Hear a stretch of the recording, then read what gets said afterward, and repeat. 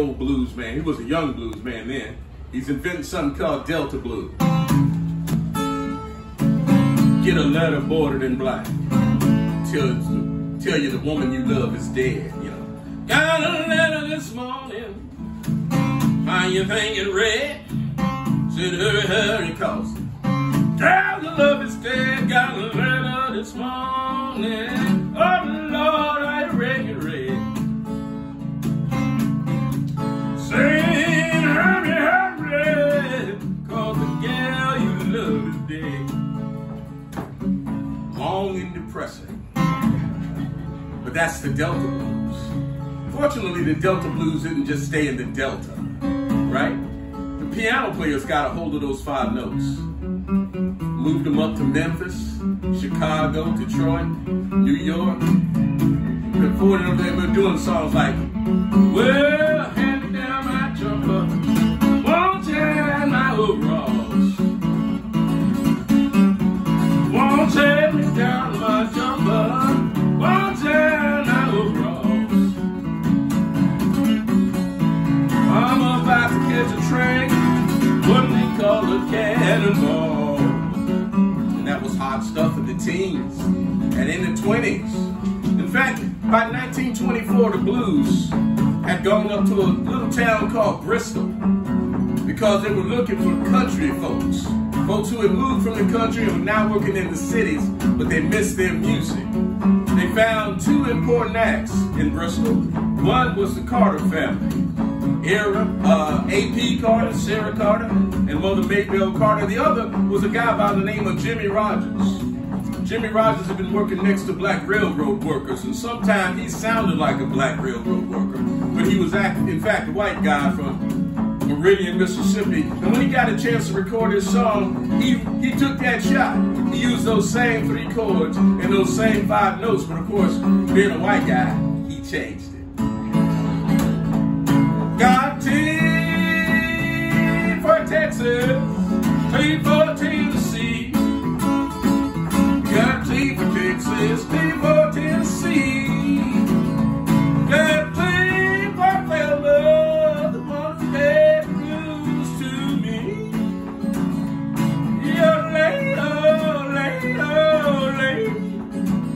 When they ask you what you did in New Bedford, we heard a black man yodel. All right. Of course, when Jimmy Rogers put that yodel on the blues, country music was formed. Became the father of country music. But then in there, same 5 notes and the same 3 chords. In the Great Depression, those piano players started looking for work in black churches. And all of a sudden, black church music started sounding suspiciously like boogie woogie. They didn't call it church boogie woogie, called it gospel. Well, this little light of mine, I'm gonna let it shine. Oh, this little light of mine, I'm gonna let it shine. This little light of mine, Lord, I'm gonna let it shine. Let it shine, let it shine, let it shine. You know that song? Help me. Everywhere I go, I'm gonna let it shine. Lord, everywhere I go, I'm gonna let it shine.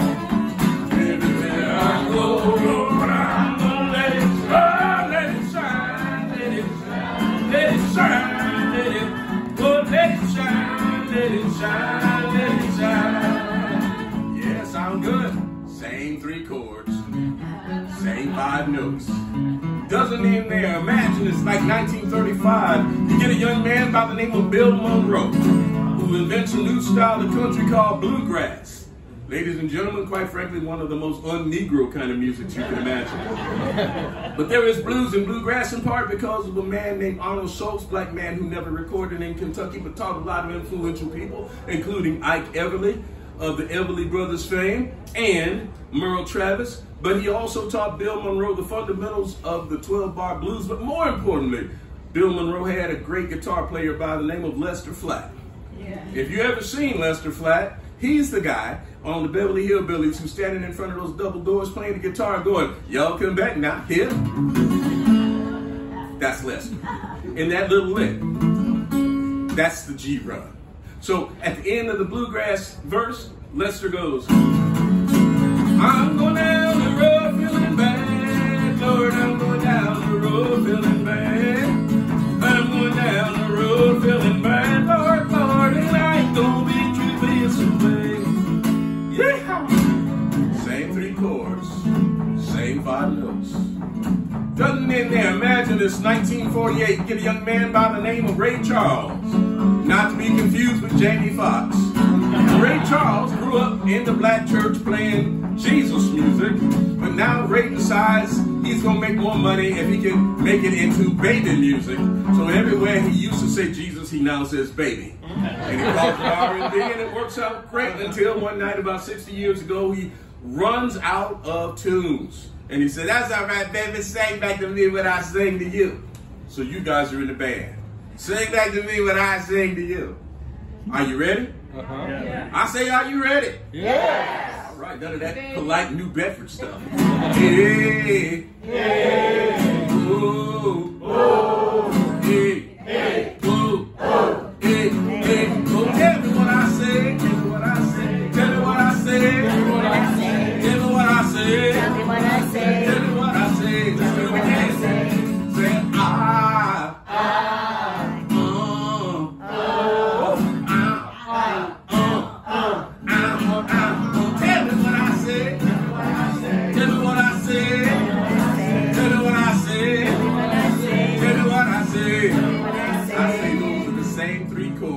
Same 5 notes, except now we call it R&B. Doesn't end there. Imagine it's 1955. You got yourselves a gigantic television, big gigantic wooden box in the middle of your living room with a little tiny screen. And it only gets 3 stations. There is no cable, folks. Young people, there is no cable. So, means everybody watches the same thing at the same time. Sunday night, CBS, you know who you watching. Ladies and gentlemen, have a really good show for you tonight. You're gonna like this young man who comes to us from Tupelo, Mississippi, by way of Memphis, Tennessee, uses 3 chords and 5 notes, ladies and gentlemen. And the guy walks out on the stage and goes, going for the money, for the show, get ready now for the cat. That's my good you've been doing the fun so much, sweet shoes, sweet shoes, sweet shoes, sweet shoes. You've been doing the fun so much, sweet shoes. Thank you very much. Thank you. Thank you. Now, you're thinking, Elvis, really? But if you're talking history, think about how many black kids and white kids wanted to be Elvis. How many black kids and white kids wanted to be Chuck Berry, right? Chuck Berry, a guy from St. Louis who rips off licks from Bill Monroe. I am the man, but does it to a blues beat and speeds it up, and it becomes.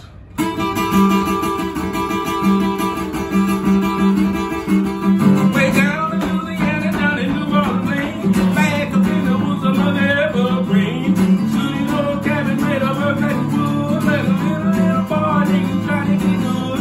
Little boy can never read or write so well. He can play the guitar just like a ringing of bells. Say go, go, Johnny, go, go, go, Johnny, go, go.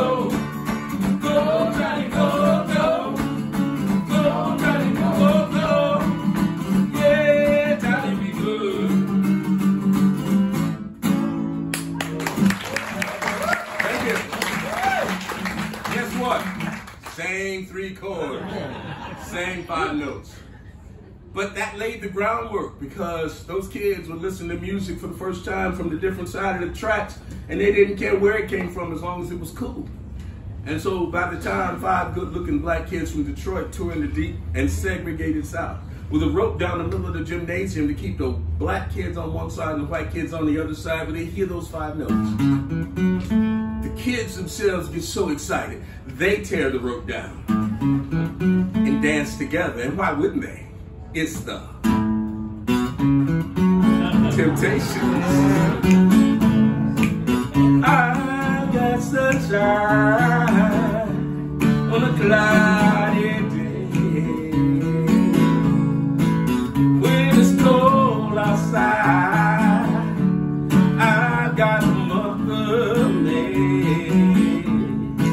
Sing it with me. I guess you say, what can make me feel this way? My girl, talking about my girl, my girl.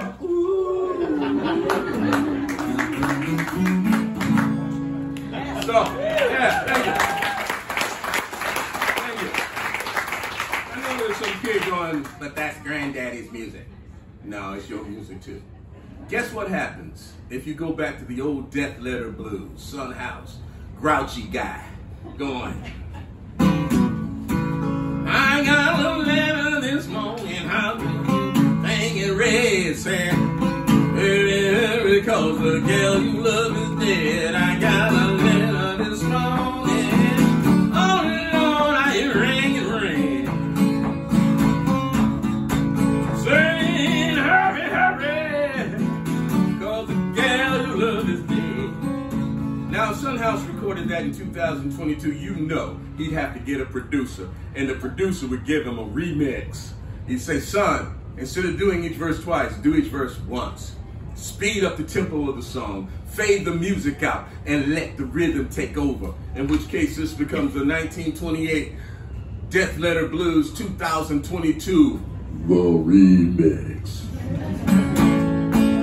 I got a letter this morning, how do you think it read? Said, hurry, hurry, cause the girl you love is dead. You know I packed up my suitcase, took off down the road. When I got there, she was laying out on the cooling board. I eat up close and I looked down in her face and said, hey, you know I love you, but I just can't take your place. You seem like a thousand was standing trying to funeral ground. I didn't know how much I love until they put my baby in the ground. Before my bones and then I walked away and said, hey, you know I love you, have to see you judgment day. And I woke up this morning, it was about to break a day, and I was looking on the pillow where my baby used to lay. We went to church about that. I tried to pray, but the blues come along and they blow my spirit away. Woke up this morning about the break of day, and I was hugging on the pillow where my baby used to lay and said, hush. I thought I heard a